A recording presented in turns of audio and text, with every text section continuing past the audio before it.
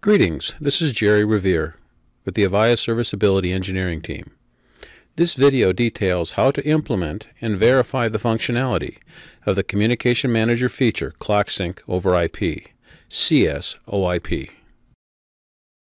Clock Sync over IP was introduced with CM 6.0.1 in that release. This video will show the provisioning steps for CSoIP. I will describe what Clock Sync over IP solves, a bit of the technology, show what might happen in a failure condition. I will provision a network of 4 gateways, and I will show a few of the status screens to prove that it is successfully implemented. What is shown here is a general implementation of branch gateways with various digital circuits implemented, likely from a variety of service providers and possibly with varying clock sources as well. The problem this creates is poor fax, modem over IP, and video traffic. Each gateway has its own synchronization plan set up and administered independently. Clock Sync over IP brings that setup to a central location via the CM System Administration Terminal. So how does Clock Sync over IP work? This graphic shows a digital facility configured in the left gateway. CSoIP uses what is called an inter-gateway connection, IGC stream, with timing sourced from a digital circuit. This stream is sent to slave gateways from this master. The IGC is a 10 millisecond RTP stream generated by the master's VoIP engine and received by the slave's VoIP engine, which synchronizes the slave's TDM buses. This slide shows what happens in the case of a service outage. The BRI circuit in the left graphic has failed. The CSoIP algorithm synchronizes that gateway pair to another master to keep the network synchronized. This is what the network to be configured looks like and what the IGC streams should be doing after the service is provisioned.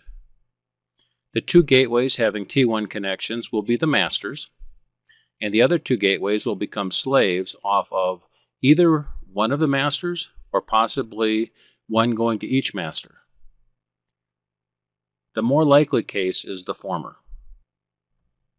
I have now logged into CM and have issued the list synchronization media gateway command. As you can see, we have no gateways that have been set up in the synchronization plan. We will now change that. I have entered the command change synchronization media gateway 1. This gateway has 2 T1s provisioned in it, so I will set slot 1v4 as a primary sync source and slot 1v8 as a secondary, and then submit the screen. I have moved on and entered the command change synchronization media gateway 4. This gateway has a single T1 provisioned, so I will set the slot 4v2 as a primary sync source and submit the screen. The next 2 items to be done are to set the 2 gateway DS1 media modules as synchronization sources. This is done by the command send synchronization followed by the media module number. As you can see, I have done that for both boards, 1v4 and 4v2. Please note that there is not a lot of feedback with respect to the screen output. The screen shows command successfully completed at the bottom, and in the title bar it shows the syntax of the command just entered. The next step in the process is to enable each of the media gateways that are our masters. The command is enable synchronization media gateway 1 and enable synchronization media gateway 4. As you can see, I have completed both commands and they have responded with command completed successfully. All the work we have done so far is in preparation to enabling the CSoIP feature. This should be done as the last step in the process, as if it is done beforehand, the network may reconfigure itself several times with undetermined results. To enable the feature, I'm entering the command Change System Parameters Features. There are 19 feature pages and the option is on the 19th page. I have pressed the F8 key to go back to the last page. I have arrowed down to the third line labeled Synchronization over IP. I have changed the value to Y and press F3 to submit the screen. Now CM will start sending the IGC streams out to the slave gateways. They will synchronize their TDM buses to that stream. In some cases, a tandem may build and a downstream gateway will pick up the IGC stream from an upstream slave. We will now look at a few other things to be considered. This screen is a Change Media Gateway screen. After the clock sync feature is enabled, a new field is presented on the screen called Used for IP Sync. That field defaults to a Y when the feature is turned on. That generally will not need to be touched. If, however, for some reason a decision is made for a particular gateway not to participate in the clock sync over IP, that field would be changed to an N. What you see now is the IP network region screen. You have the ability to shut off participation of IP clock sync by network region as well. Let's take a look now at the commands that determine if CSoIP is correctly enabled and functioning.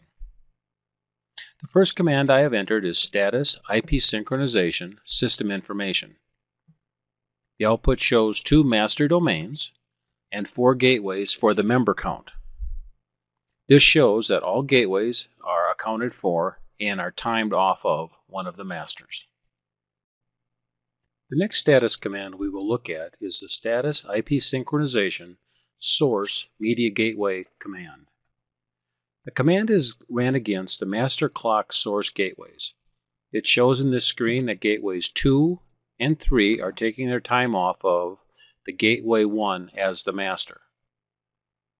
Running the same command on gateway 4, the other master, we get a response shown in the bottom line of the SAT window, and that response is no IP synchronization timing provided by this member. As shown in the previous command, all gateways that are slaves were associated with gateway number 1. The next status command is the Status IP Synchronization Member Media Gateway. We will use it to look at our master media gateway, number 1, and then use it again to look at media gateway number 2 as one of the slaves. Shown in the screen is the master media gateway 1. You can see that member 1V0 is timed off the DS1 card in slot 1V4. Looking at the slave gateway number 2, the screen is a bit more interesting. The member row has 3 items in it. 2V0, the gateway itself, takes its timing off of the master 1V0 as shown in the earlier screens. 1V4 is a T1 clock source for that master. The last things that we will look at are 2 of the media gateways working in the CSoIP environment. This will be using the CLI of each of the gateways.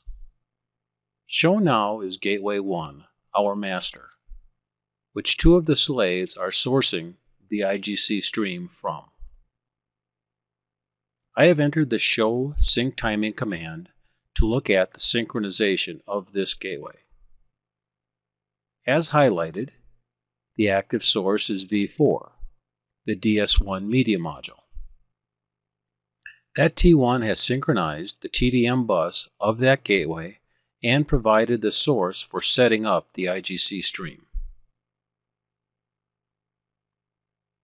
I have switched to gateway number 2 now and have entered the same Show Sync Timing command. The output is showing that the primary source is following the sourced VoIP IGC stream. The active source is VoIP, but if the IGC stream is lost, that active source would indicate local or V0, indicating that this gateway has a free-running oscillator. Thank you for your time today. We hope this information was useful. We welcome your comments, questions, and feedback at mentor@avaya.com or on Twitter @AvayaMentor. Thank you for choosing Avaya.